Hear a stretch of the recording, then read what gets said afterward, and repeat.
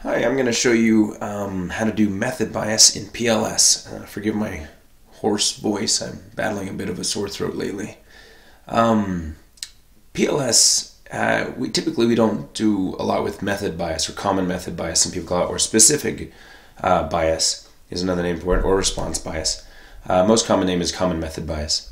We don't do a lot with method bias in PLS, usually because PLS often focuses on formative factors. Formative factors very rarely suffer from method bias. I'm not going to talk about what method bias is. I've talked about that in other videos. I'm just going to show you how to do it in SmartPLS. There's actually an article. It's by Ned Koch.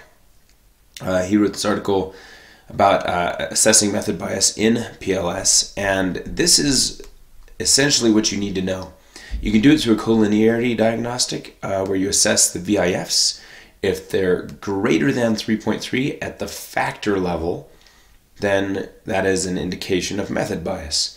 If they're equal to or less than 3.3 at the factor level, then that is an indication of no method bias.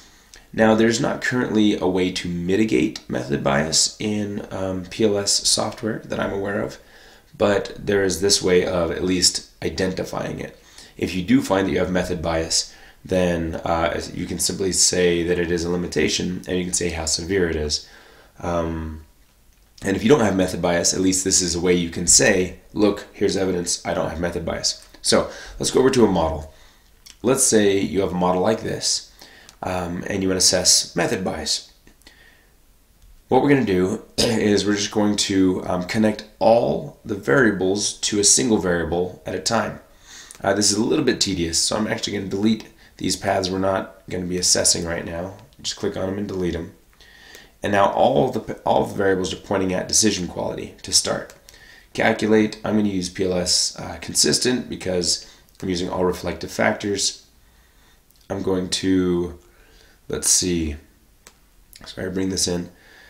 Connect all LVs for initial calculation, yes. Do it at the factor level, yes, and then use all other defaults. Okay, get this running. And once it runs, ignore everything except down here where it says collinearity statistic VIF. And go to the second tab, which is the inner VIF values. And we've done this only for decision quality at this point.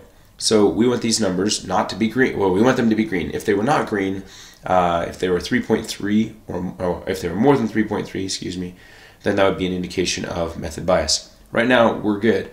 Now, if we want to be completely thorough, we could go do this for all the other latent factors. From a fairly liberal standpoint, we could actually just get away with doing the dependent variable only. But let's be a little more thorough. I'm going to fast forward, or at least speed up the video, so you can see this with every latent factor. Okay. I've connected all of these to playfulness now. You may have noticed it was hard to click on some of them. You might have to zoom in to click on them.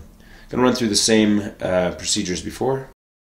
Here I am at the inner VIF values for playful. They're all less than 3.3. So we're good. Let's do the next one. Okay, we've now connected compuse. Let's run it again. Compuse looks good at all less than 3.3. And we have one more left.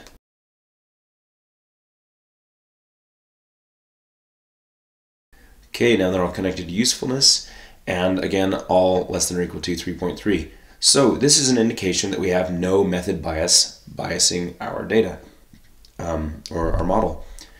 Now again, if we did have values here greater than 3.3, we would not be able to do anything about it, really, except say, as a limitation, we have minor method bias or major method bias, depending on how big that value was.